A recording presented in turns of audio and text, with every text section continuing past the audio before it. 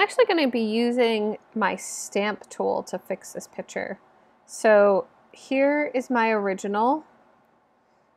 We've gone through and flipped the canvas already and we cropped it. And then I want to get rid of this light that's shining. And I tried the dodge tool, which normally we'll use for another one, and I didn't like it. So what we're going to be doing instead is using a stamp tool. You want to make sure your layer is not locked by, if you go into layers, and again, if you don't see your layers, make sure they're available here.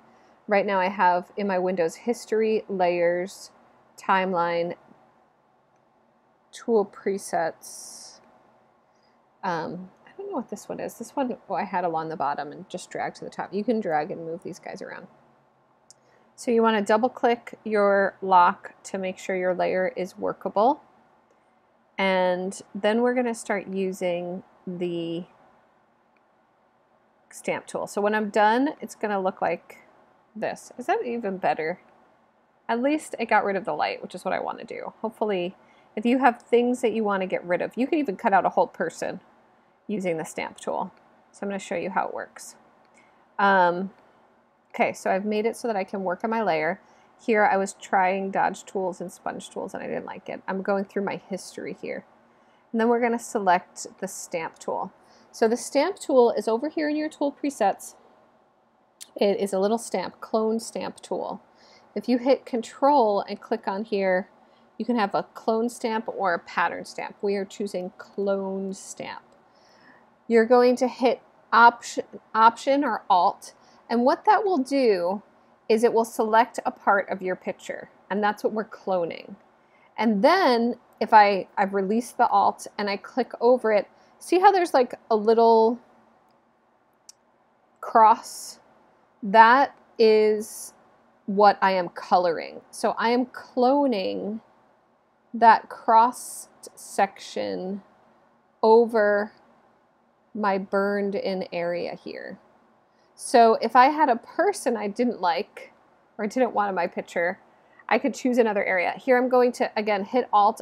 This time I'm going to go from above, and I'm going to color in next to this person who's like burned in to get rid of that area. I'm going to do the same over here. So I'm hitting Alt, and I'm going to select this space, which has a shadow, and I'm going to go in and color in my shadow to make it darker. I'm going to do it again. I'm selecting Option, and I'm trying to get rid of this light that's shining in because I don't like it.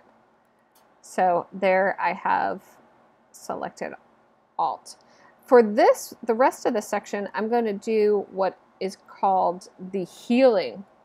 And a healing will get rid of spots and clean them up by just automatically looking at what is around it. So it's content aware, texture aware, proximity match. I'm going to do proximity match, see if that one works better. So I'm going to just simply color in the areas that were light. I don't like that one. What the heck? Let me try again, because it's picking up next to it. It's a little bit better. Okay, so I'm just coloring over. You can barely see it, but I know it's there. There's like a lighter section. So I'm coloring over that to make it better. Let's see if I can work on this person.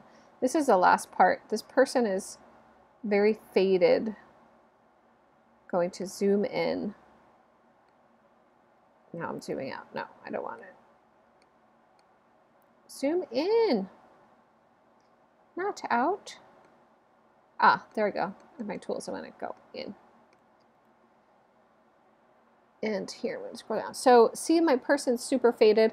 For them, I'm actually going to use the burn tool. The burn tool is, it's actually a photography. Burning and dodging is something that you would do under a light when you were working in photography.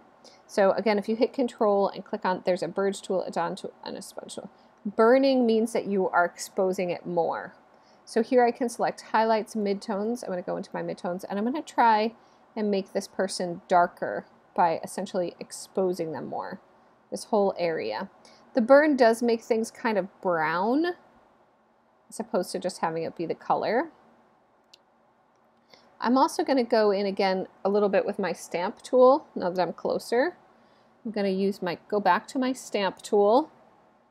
I'm going to put some bushes over here, a little bit over, fill in these bushes. I'm going to hold down Alt, and I'm going to fill in some bushes over here. There.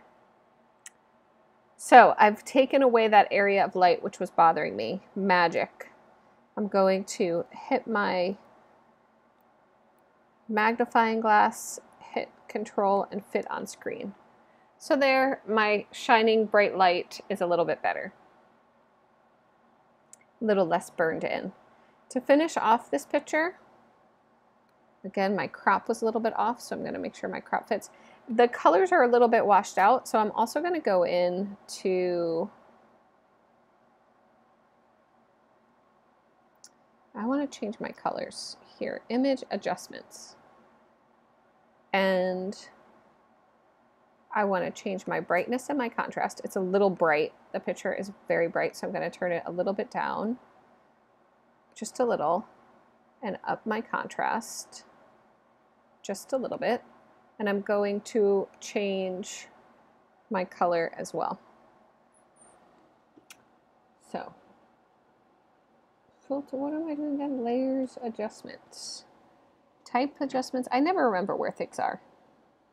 Filter. It's got me in crop. Filter. I want to do all, where was it? What am I want to adjust my colors. Where'd it go?